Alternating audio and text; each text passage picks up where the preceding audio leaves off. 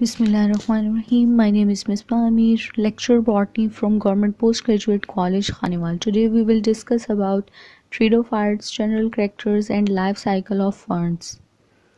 Learning objectives आज के हमारे क्या क्या हैं? What are Pteridophytes? Characteristics of Pteridophytes, morphology of Pteridophytes, reproduction of Pteridophytes, Homosporous and Heterosporous Pteridophytes, megaspores, microspores, gametophytes of Pteridophytes.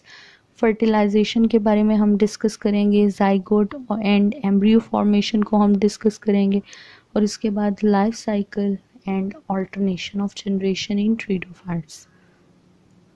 First of all, Pteridophytes. What are Pteridophytes? The ferns, plant with feather-like leaves. Pteron, feathers, and phyton means plant. Vascular cryptogams. Cryptogams with vascular system includes primitive living and fossil vascular plants represented by 400 genera and 10,500 species living and fossilized. Plant body is sporophytic. Plant body इसकी sporophytic होती है, differentiate हुई होती है stem, root and leaves के अंदर. Mature sporophyte is nutritionally independent of gametophyte. Gametophyte पे ये depend नहीं कर रही होती. Show much variation in form, size and habitat. Small annuals, Azula, Salvinia to large perennial trees, Angiopteris.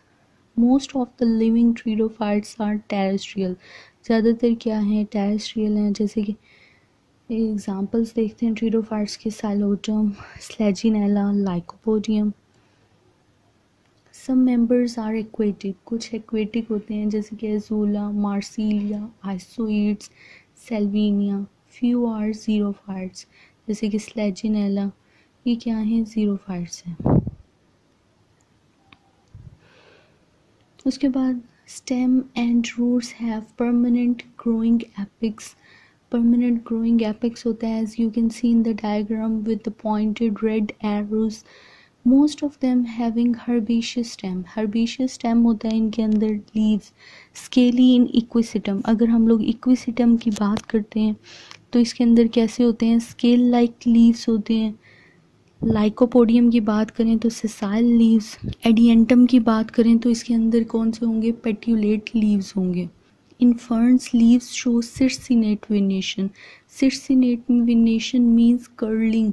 Coiling हो जाती है inward leaves की.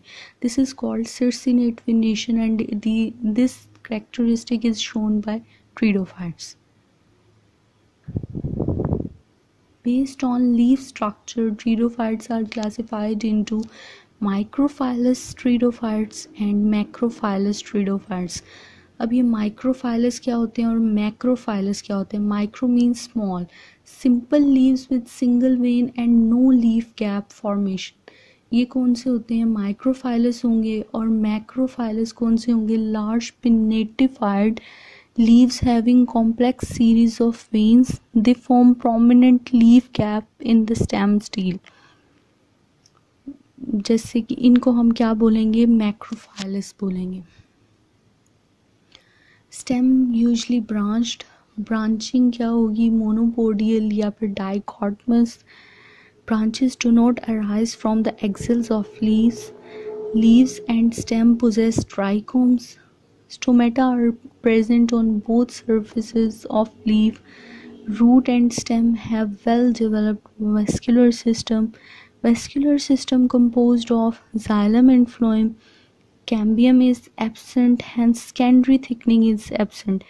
Cambium जब absent होगा तो secondary growth भी नहीं होगी. Some Pteridophytes show secondary growth. Secondary growth show कर देंगे जैसे कि Isoids. Vascular elements are well developed in Pteridophytes.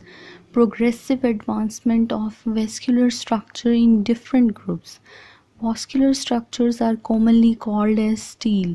Stele may be protostele as in Lycopodium, siphonostele as in Equisetum, dictyostele as in Pteris, polystele as in Angiopteris. Xylem made up of tracheids, Phloem made up of sieve cells, and Phloem parenchyma. Xylem vessels are absent. Xylem conduct water and minerals. Phloem conduct food material. Food material को conduct करेंगे. Photosynthetic tissue mostly restricted to leaves. No tissue differentiation in microphylous leaves.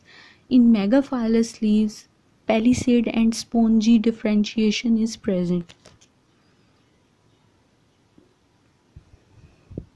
अब अगर हम लोग reproduction की बात करें, ट्रीडोफाइट्स reproduce by spores. Spores are produced in sporangia. Sporangia are borne on the ventral side of leaf. Sporophyll, leaf on which sporangia are borne. Ophioglossum, fertile spike bearing sporangia arise from axil of leaf. अगर हम लोग अब aquatic forms की बात करते हैं, जैसे Salvinia and Marsilea, sporangia are present with in specialised structures called स्पोरोकार्प. स्पोरोकार्प्स के अंदर होंगी. प्लांट्स में भी आइदर होमोस्पोरस और हेट्रोस्पोरस. सेम टाइप के स्पोर्स भी हो सकते हैं और डिफरेंट भी हो सकते हैं. होमो means same and hetero means different. अगर हम लोग एग्जाम्पल्स की बात करते हैं, lycopodium and terrace and स्लेजिनेला respectively.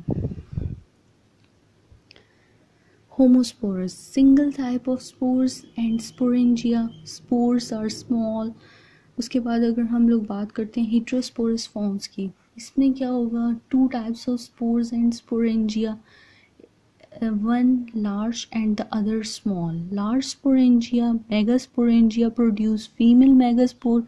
Small sporangia, microsporangia, that produce male microspore. As you can see in the diagram also, two types of sporangia based on development. Development की base पे दो तरह के स्पोरेंजिया में डिवाइड किया जाता है, eusporangiate and लेप्टोस्पोरेंजिएट. What are eusporangiate? Developed from a group of initials. एक ग्रुप ऑफ इनिशियल से जो डेवलप करेंगे वो क्या होंगे, यूस्पोरेंजिएट स्पोरेंजियम होंगे. और लेप्टोस्पोरेंजिएट developed from a single initial cell, सिर्फ एक ही सिंगल इनिशियल सेल से बनेंगे, तो ये कौन से होंगे, लेप्टोस्पोरेंजिएट type sporangia. As you can see in the diagram, group of initial से डेवलप हो रहे हैं as in सैलोटम, and single initial cell से डेवलप हो रहे हैं as in true ferns. Sporophylls may be either aggregated into compact cone, compact cone में aggregate हो जाएंगे जैसे स्ट्रॉबिलाई बनाएंगे, या फिर यूनिफॉर्मली डिस्ट्रीब्यूट होंगे. It depends on the type of pteridophyte. In true ferns, sporangia located on lower surfaces of leaf in clusters called sori. और जो ट्रू स्पोरेंजिया होते हैं उसके अंदर क्या होगा, लोअर सरफेस के ऊपर लोकेट करेंगे क्लस्टर्स में, उसको हम लोग सोराय बोलेंगे, source. Spore wall thick differentiated into outer exine and inner intine. मतलब जो स्पोर की वॉल है वो आउटर और इनर में डिफ्रेंशिएट हुई हुई होगी. Spores germinate to form gametophytic generation. Homosporous species भी होती हैं और हेट्रोस्पोरस स्पीशीज भी होती हैं. Development of gametophyte is एक्सोस्पोरिक. होमोस्पोरिक species की अगर हम बात करते हैं तो उसके अंदर जो गेमेटोफाइट बनेगी वो एक्सोस्पोरिक होगी. मतलब क्या है इसका, gametophyte develops outside the spore wall, spore wall के आउटसाइड डेवलप होगी. हेट्रोस्पोरस स्पीशीज डेवलपमेंट इज एंडोस्पोरिक, एंडोस्पोरिक होगी. मतलब क्या हुआ, गेमेटोफाइट की जो डेवलपमेंट है वो स्पोर वॉल के अंदर ही होगी, with in the spore wall.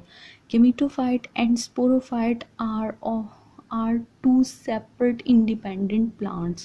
No physical connection between two generations. Much variation in gametophyte among different species. Gametophyte is called prothallus. Prothallus कहेंगे. In Homosporous type, prothallus is simple, green and heart-shaped. Homosporous species are monoecious. Antheridia and archegonia are borne on the same plant. Heterosporous type are always dioecious. Microspore give rise to male prothallus and macrospore give rise to female prothallus. Sex organs are embedded or projected in the thallus depending on the type of Pteridophyte. Antheridium is surrounded by a sterile jacket. Jacket is always single layered. Antheridia are sessile and shortly lived. Antherozoids unicellular होते हैं, spirally coiled होते हैं with two apical flagella मौजूद होते हैं इसके अंदर. Archegonia is differentiated into neck and vendor. Archegonia की अगर हम बात करते हैं नेक एंड वेंटर में डिवाइड हुआ होगा और ये प्रोथैलस के अंदर एम्बेडेड होता है. नेक canal cell degrade to produce mucilaginous substance. Mucilage जो है वो अट्रैक्ट करेगा एंथीरोजॉइड्स को towards archegonium. Water is essential for fertilisation. Fertilisation के लिए एसेंशियल है water. Egg and एंथीरोजॉइड्स fuse to form zygote. Zygote is the first cell of sporophytic generation. zygote divide to form embryo. zygote क्या करेगा, divide करके embryo बना देगा. First division of zygote determine the polarity of embryo.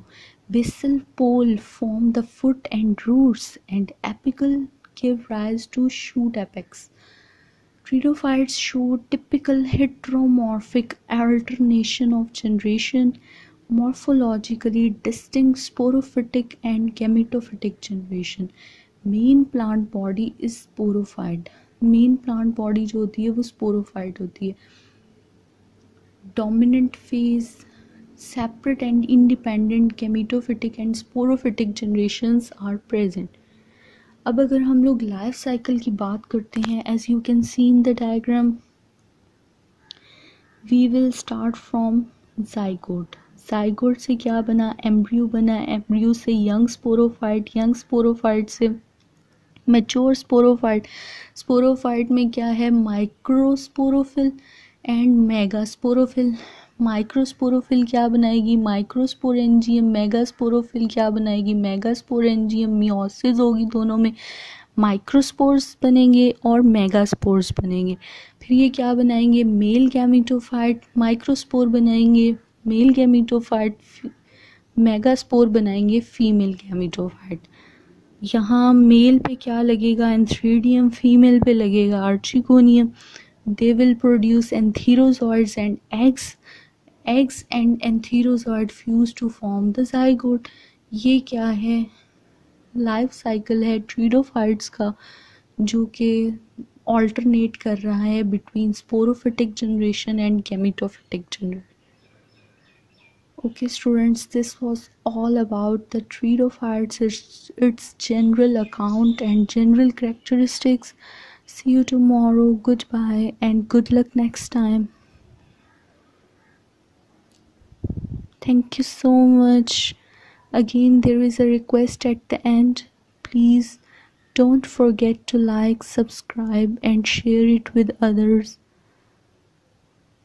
Allah Hafiz.